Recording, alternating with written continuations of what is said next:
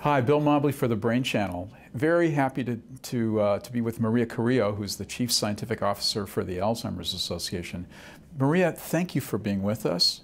It would be really fun to hear about your job, what you do, how you trained, how you came to have your job, and then more importantly, talk to us about Alzheimer's disease. Talk to us about the oncoming epidemic of Alzheimer's disease, if you will. Sure.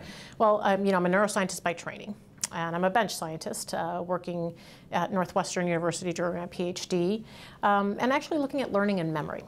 And one of the best systems to study learning and memory is actually looking at brains where learning and memory kind of goes awry, goes wrong. And so my job in the lab, and it was John Disterhoff's lab, looking at conditioning, classic examples of learning in animals, was to actually translate that and try to create a human model. And so that's what I did in the lab. And after that, I actually continued to work in humans at Rush University in Chicago for 7 years, where I did a postdoctoral fellowship and was an assistant professor, sort of early faculty, young faculty there before I joined the Alzheimer's Association. So I have some bench work as well as some experience with clinical work in working with the religious order study at Rush and doing imaging at Rush. So I think for what that has helped for me to do at the Alzheimer's Association, now that I've been there for 12 years and in charge of the science program, which is a program that is representative of the breadth of science in Alzheimer's, is that I can bring to the table some understanding about what the basic science world looks like, what it needs, the continuing need for the empirical knowledge of understanding not only about the brain, how it ages, but also then how it ages with pathology. But then also how we might be able to observe those things, not only with imaging, but with behavioral and cognitive testing in the human population. Because ultimately, everything we want to do in animals is really just to try to create systems that model human behavior so that we can stop a hopefully tractable disease. Yeah, great. And I just want to thank you for your leadership at the Alzheimer's Association. You've really injected a great deal of energy into the scientific programs and also substantially increased the breadth of work that's being done. And again, it's about the patient. It's about not having people get Alzheimer's disease. Let's talk a little bit about this, this impending wave of cases of Alzheimer's disease. I think over the past few years, there have been several studies that have found perhaps lower prevalence of Alzheimer's disease or of all-cause dementia. And that's, an interesting finding and actually very important to share with the scientific community and the public at large. But many times it has been taken to mean that Alzheimer's disease is no longer a problem, that dementia is no longer a problem, because actually it's decreasing due to higher education, due to higher income brackets, due to better cardiovascular control, which is, of course, cardiovascular risk factors are huge risk factors for Alzheimer's and related dementias. And actually what I was trying to demonstrate is that that is not the case. The numbers actually point us to the fact that baby boomers who are right now actually 70 years old and below, and will continue over the next 15 years to turn 65 plus, are a bolus of population that is really going to cause Alzheimer's disease to hit an all-time high, ever. Right. And so we need to be cognizant of that. And even though public health messaging around cardiovascular health is important, around increased education, keeping yourself physically active is critical. And we must do that because it's our responsibility as a field to communicate that positive news.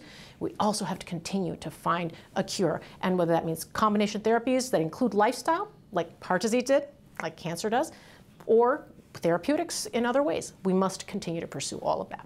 You know, I think about the numbers. Realistically, there's about 5.2 million Americans with Alzheimer's disease. And I never think about that number, and alone I think about, well, it takes about 2 people to care for everybody with Alzheimer's. So really in this country right now, there are probably 15 to 16 million people employed in either suffering the disease or caring for someone who has the disease. That's a large fraction of our population.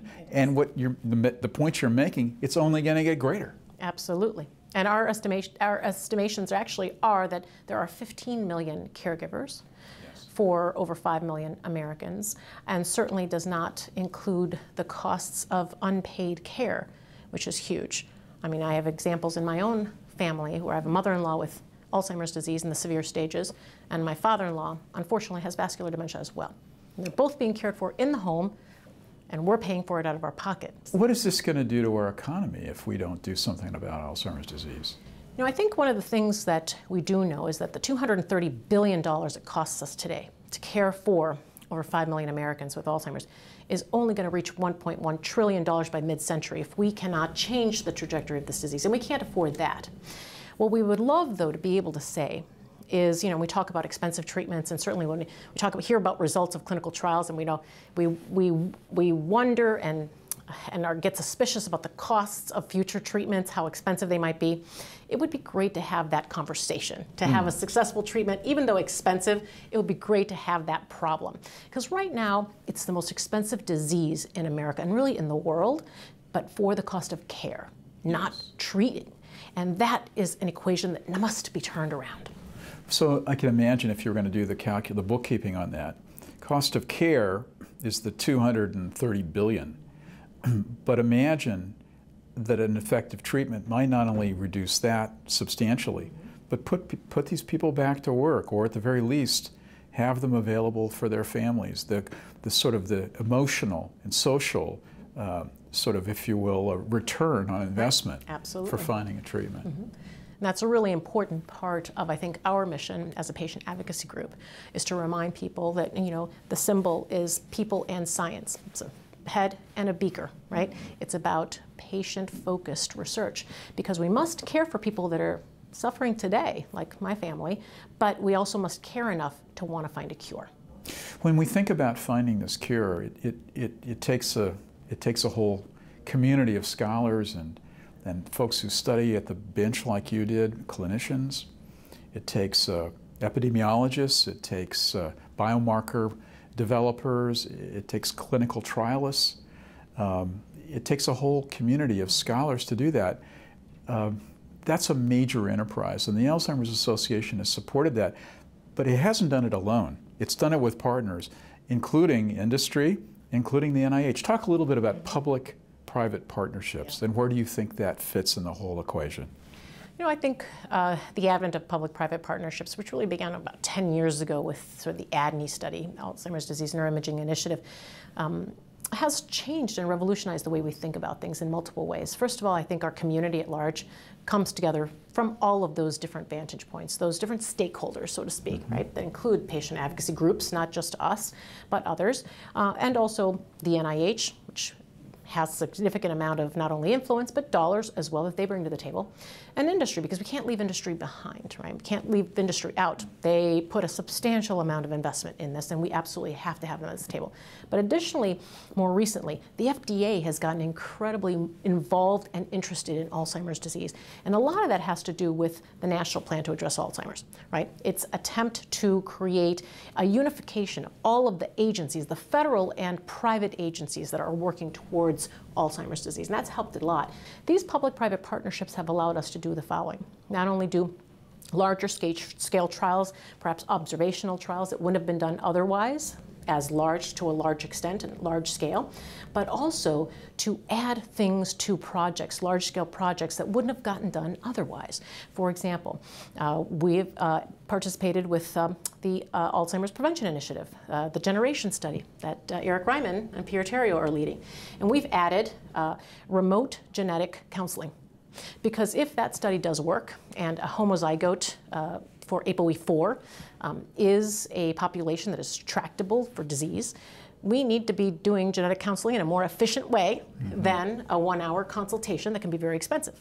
So we're testing out a remote telephonic genetic counseling experience. So those types of things, I think, are important for us as a patient advocacy group to participate in, because we know that there will be a need for that, and if we start that now, we won't be behind when a trial, hopefully, would be positive. So these are some of the types of things that I think public-private partnerships allow us to do. They also allow us to leverage dollars. We don't have all the dollars in the world as a patient advocacy group, neither does the NIH or the government. However, all together, we really pool dollars together to make them go further. Well, and I think pooling dollars and pooling minds and pooling spirits is what we really need right now. So, Marie, we thank you for your work for the Alzheimer's Association, and we're so pleased you came and met with us today. Thank you for your leadership, Bill. It's great to be here with you. Thanks. Bill Mobley for the Brain Channel.